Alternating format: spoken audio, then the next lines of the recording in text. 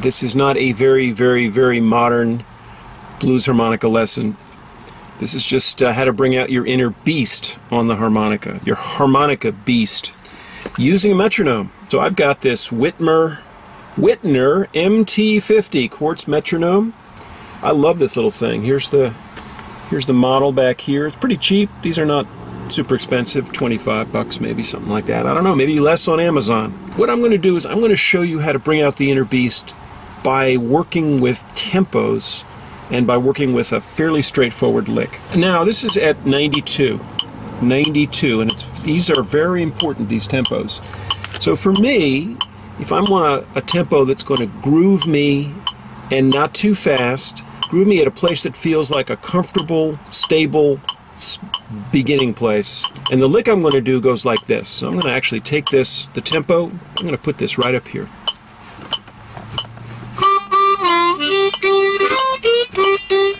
Now it felt, now wait a minute, is it really at 92? Good God, it's at 92. That felt reasonable before, but then I've just gone up. So the beast is already in me.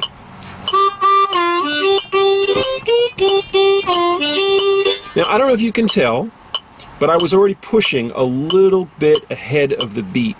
So the trick in bringing out the beast is really listening and feeling.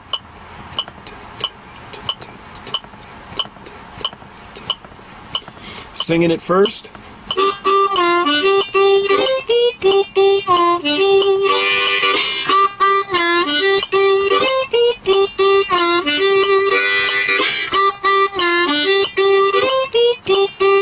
I think this is too slow as my stable center. I'm going to go to 100. It's easy to remember. 100. Let's see how that is.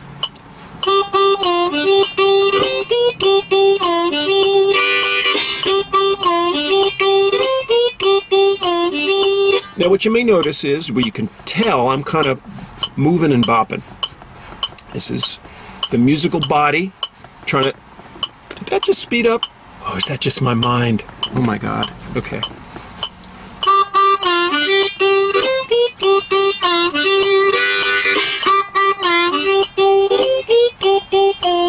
So this is the tempo we're going to use. We're going to start at 100. I don't know if you can do 100. We may need to warm you up slower. Let's turn this off. What am I doing? This is on a C harp.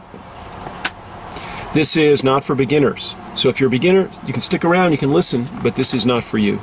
This is for intermediate players looking for a challenge. And the riff that I'm doing is one that Jason Ricci did on a recording that I made many years ago, at least a decade ago. That was the thing that got me going on this. So, dun dun dun. He was doing using a D harp, right? 2 draw, twice, whole step bend on 2 to 1, and then back to 2 draw. All right, now that happens to be the lick that's at the very end of the lick, but it starts off there too. Except instead of just going bump, it goes dun dun dun dun dun dun. So can you do that much?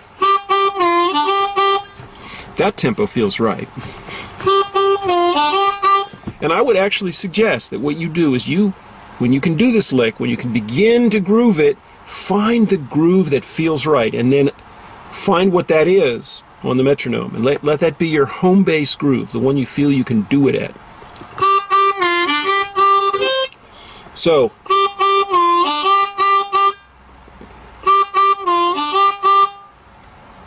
that's the first part of it. And then it's, which is a 2 draw, 4 blow, 3 draw. And then we do that repeated riff. So that's it. The riff's really 3 parts. Except that the middle part really should be part of the first part.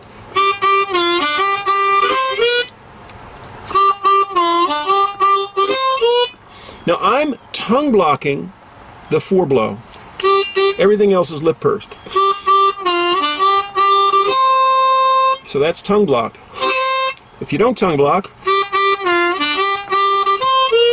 You can do it lip pursed. That's okay.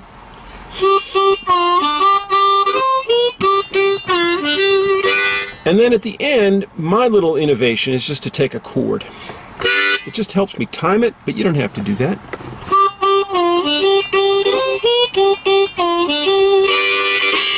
And at the end, at the very end, I'm taking a little tuck chord in and puff out.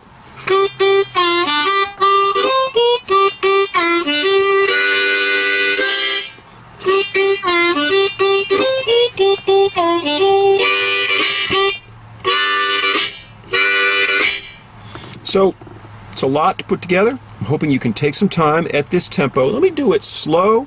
It's hot. Let me do it slow.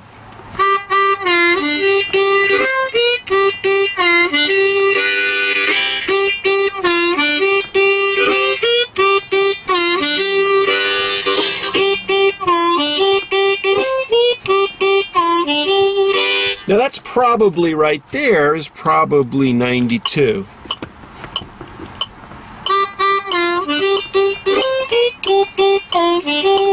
Now so far we haven't brought out any beast at all, have we? None. No beast. No beast today. No beast today. Did I really make that other video? Okay. Here we go. So, I'm grooving it at 92. Actually, I'm grooving it at 100 because for me, that feels a little bit better. We're almost in beast mode now.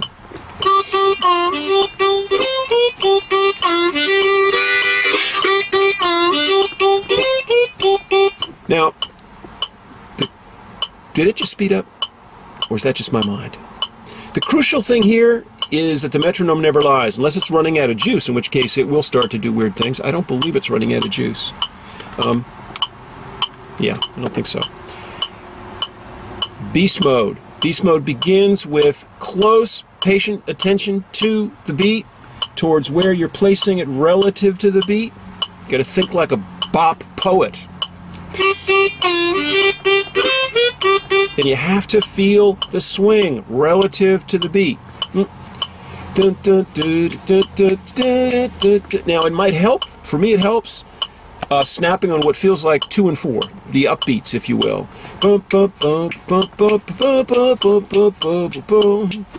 1, 2, 3, 4, 1, 2, 3, 4.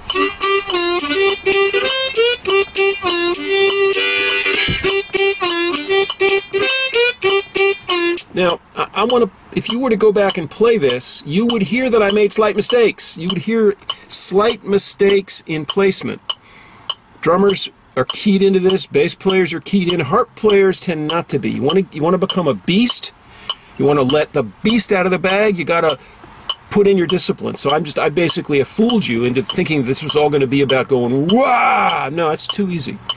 You can do that, but opening up the oven depends on the discipline that you've hardwired in there through patient practice with the beat. 1, 2, 1, 2. So here's great practice. Just snap your fingers on the offbeat.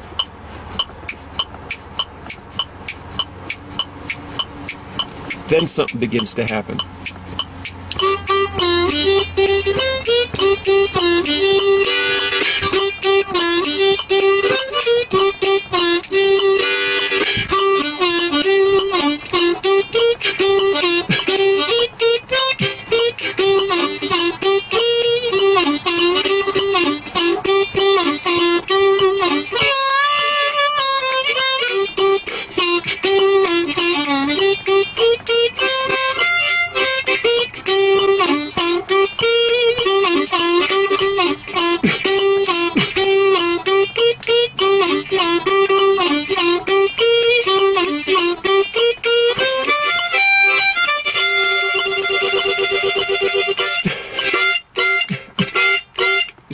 So the magic happens with the upbeat that you are providing. Now I externalized it with the snap, but really what I was doing before was you weren't seeing it, but I was supplying it inside.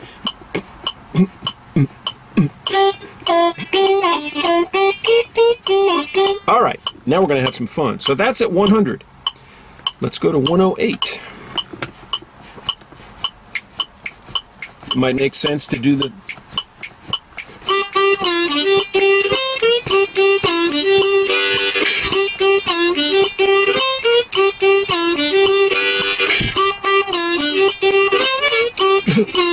Now, normally when I play and improvise, I'm not snapping, I'm holding it with this.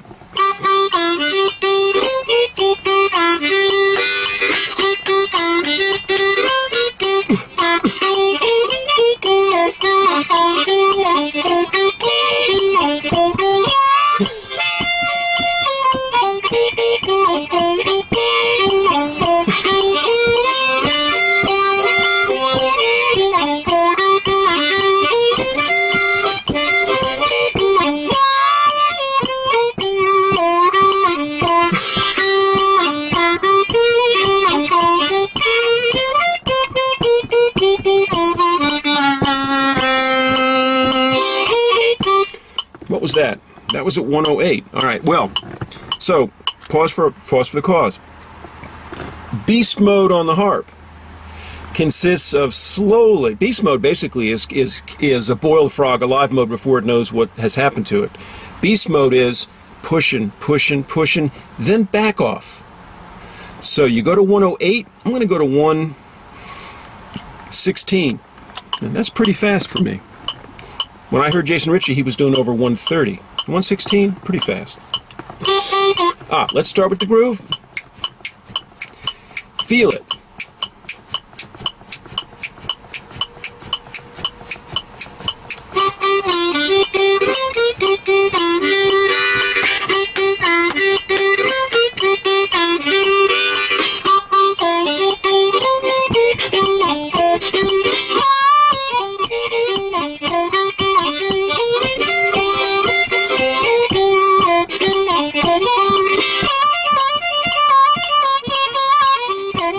Now, I want to pause for the cause on that.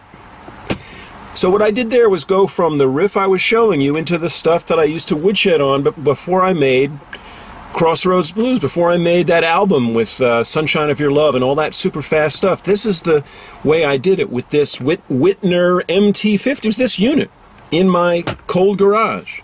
And that's how I got into beast mode. What I was conscious of there is that I just totally, when I moved to those licks just then, did not have it. And that's at 116. So 120 would be sort of basic fast. This is 116.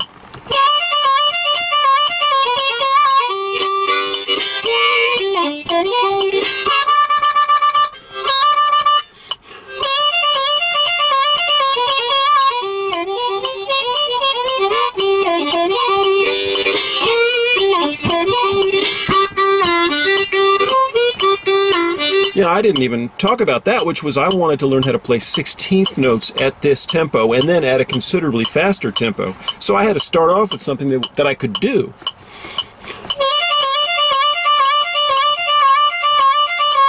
What's that?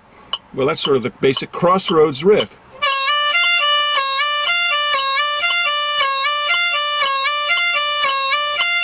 It's really easy. It's bent 4 to unbent 4. Then 5 draw to unbent 4. We're like a dance class with halftime riffs.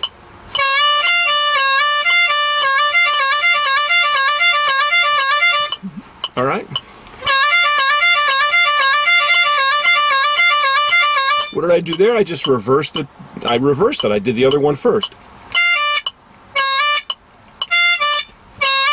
So you see how beast mode is an acquired thing. You can't just jump right in. You got to earn your way up to a tempo that'll then begin to bring out beast mode, because we haven't really begun to push it yet. Beast mode is faster than this.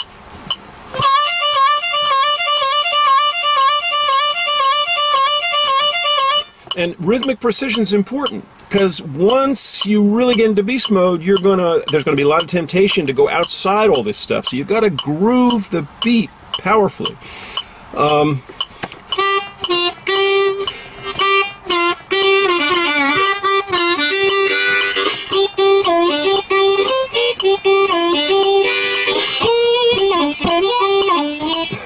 right. That's 116. Let's go to 120. I began when I was beginning to push the tempo and turn into true beast. Gussow Beast, chasing down Ricci Beast. 120 was sort of where I would go with the 16th notes now, but the basic riff, mellow down easy. Mellow down easy.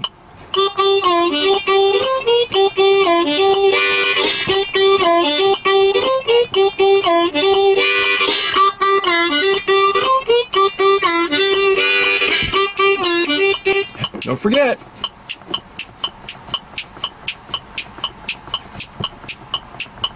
Can you feel the swing? Get it till you can feel it.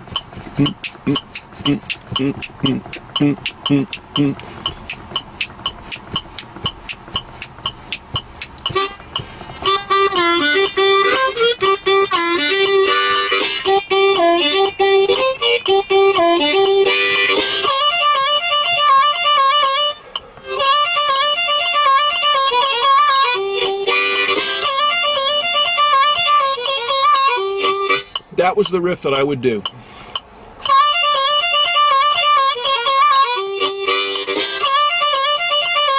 Now, we're going to pause for the cause, because now I've pushed to 120. Now what you do is go back down to 108.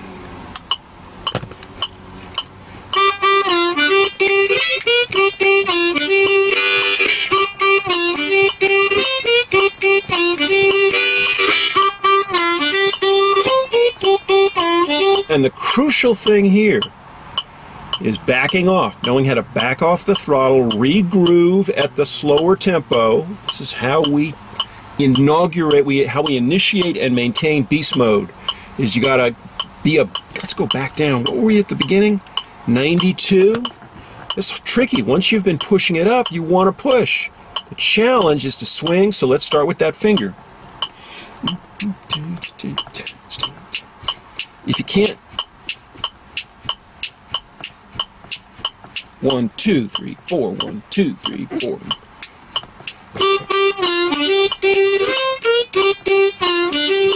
It's tough. I want to speed up.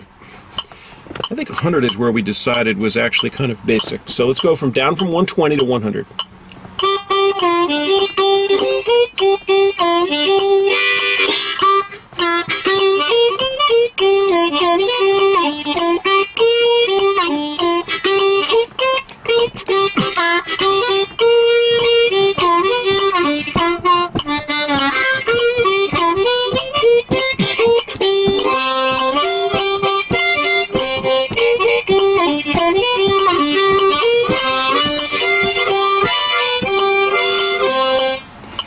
Right about there, I began to slide out of the groove. So again, okay, now, so let's groove it simple.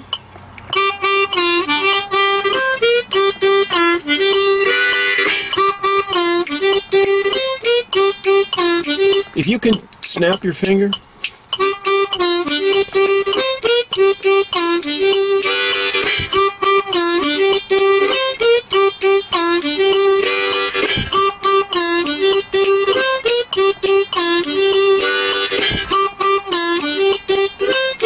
Very important correlate of beast mode. You got to, on the one hand, be unconscious so that the music is just playing through you.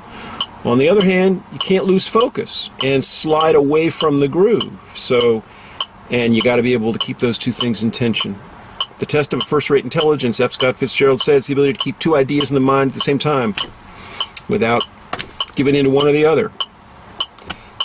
Not too tight, not too loose. Okay, now we're going to go up back to 120, which was our sort of stable high-end platform.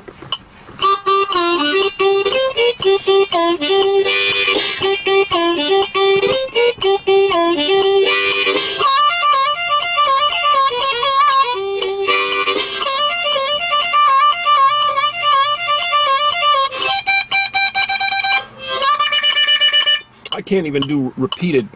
All right, but anyway, I'm at 120. Now, I'm going to go up to this one goes from 120 to 126. This is when it starts to get hairy.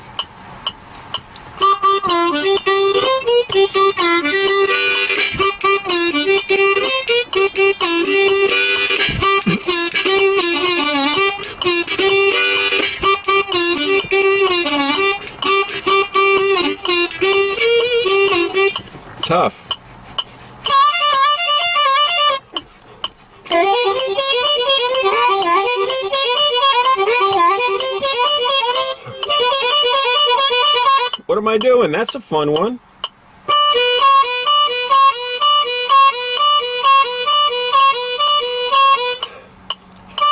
Four draw, three draw, four draw bend, three draw. You just learned something fun, didn't you? You're going to scare people with that. Too fast. No, I can't do it at that tempo. But at 108,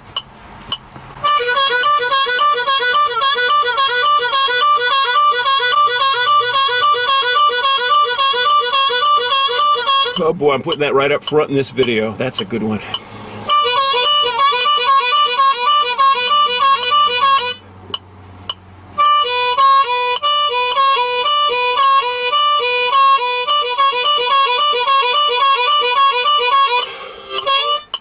Wow. All right. Back to 126. Again, this is our developmental. This is like, there was a book called Stretching back in the day by Bob, whatever his name, and there was like the developmental stretch, which was like, I don't think my ligaments want to let go. Tendons, So you're pushing a little bit past your comfort zone. This is a little bit past my comfort zone.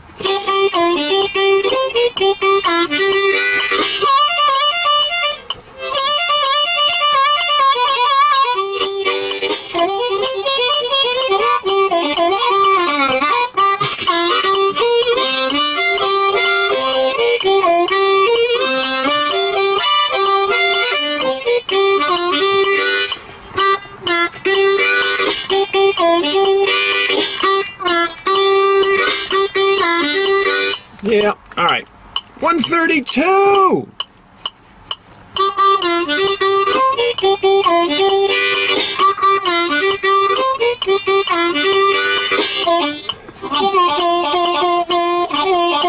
No!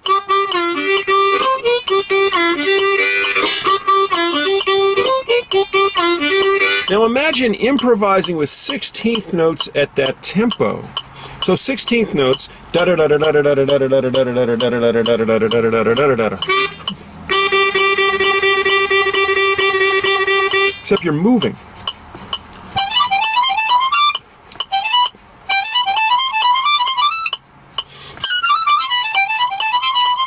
See,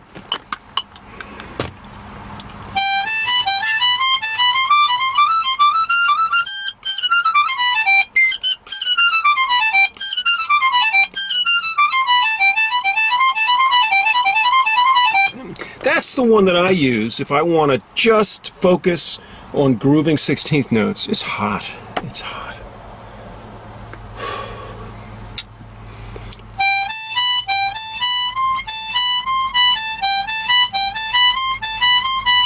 It's not really an even thing.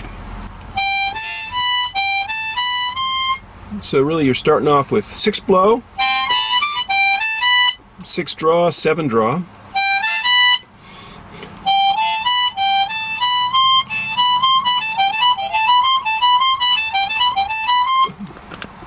I think this lesson's over.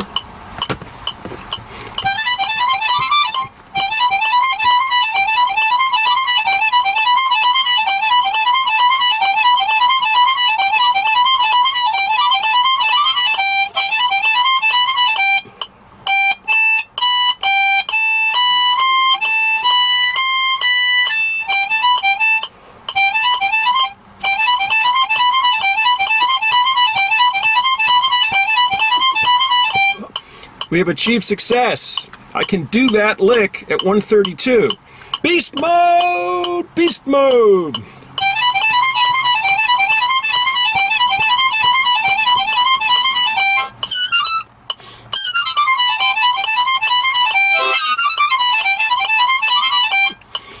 Barely. So, 138. For me, 138's kind of absolute top. But here's the thing now.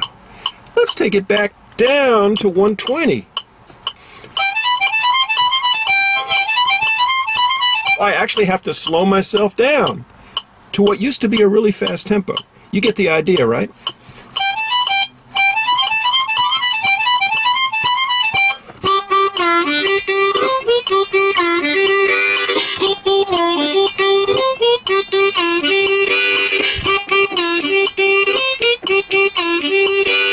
Beast mode! mode. All right. More later. That's all from the doctor today. Bye-bye.